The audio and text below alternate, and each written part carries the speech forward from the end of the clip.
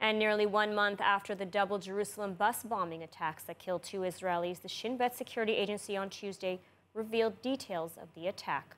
According to the security agency, 6 days after the bombings, its operatives arrested Aslam Farouk, a 26-year-old ISIS supporter from East Jerusalem, who recently completed his engineering studies.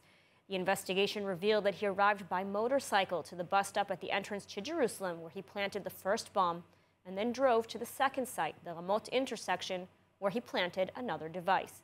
He detonated both bombs by cell phone. 2 Israelis, 16-year-old Alia Chechupak and Ethiopian immigrant Tadassa Tasumi Ben Maada, were killed in the deadly attack. This comes 1 day after security forces announced the bust of a massive terrorist bomb plot planned for Israel.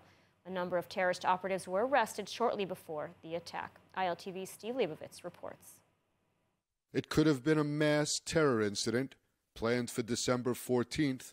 The bomb plot was foiled by the Shin Bet security service, which today announced it had arrested a number of suspects involved in the plot in the West Bank and uncovered others in the Gaza Strip. Suspects have been questioned for the past 2 weeks. The bomb that the terrorists built was ready for use, but was seized by security officials before it could be detonated. The suspects were members of the Fatah-affiliated Al-Aqsa Martyrs Brigade with planning assistance from Hamas terrorist operatives in Gaza.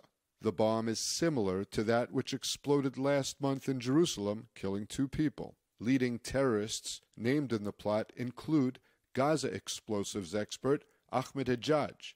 In the West Bank, security officials arrested several key suspects in Tulkarem and Kabatia. The Shin Bet said that it holds Hamas in Gaza responsible for planning the attack by directing the West Bank operatives. Prime Minister Yair Lapid praised the security operation, saying, "The war against terrorism and terrorist infrastructure continues every day on every front. The security forces will continue to act at all times to cut off all attempts to harm us." And moving on, the Gulf state of Oman moved a step closer to expanding its boycott of Israel this week. According to the Omani Waf news agency, the country's current law is being amended to include a boycott of all sports, culture, and economic contacts with Israel.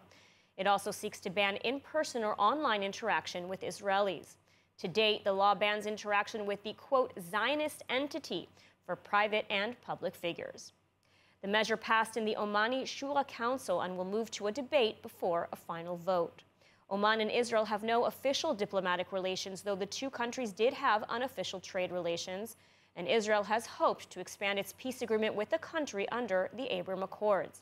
In 2018, then Prime Minister Benjamin Netanyahu even flew to Oman for an unannounced meeting at the invitation of the now deceased Omani Sultan Qaboos bin Said.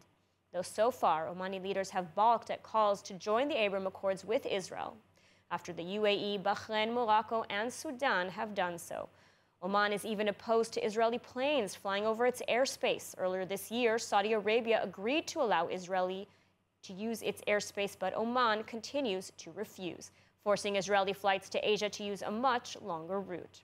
Officials in Oman insist it will change its policy only after the Israeli-Palestinian conflict has been resolved.